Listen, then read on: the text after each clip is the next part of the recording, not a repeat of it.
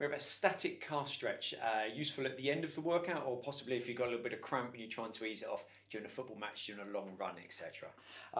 Standing side on, so hopefully you can see angle okay. All I'm doing is front leg is bent, back leg straight, and I'm leaning forward a little bit, which allows me to put some pressure through my back leg, through my heel there, and just leaning forward. Now, if you're doing this on a football pitch, you might use a goal post. Perhaps if you're out for a run, you could lean up against a wall and push in that position.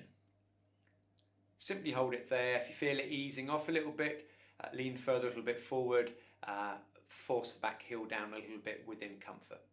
Once you've done one leg, exactly the same on the other.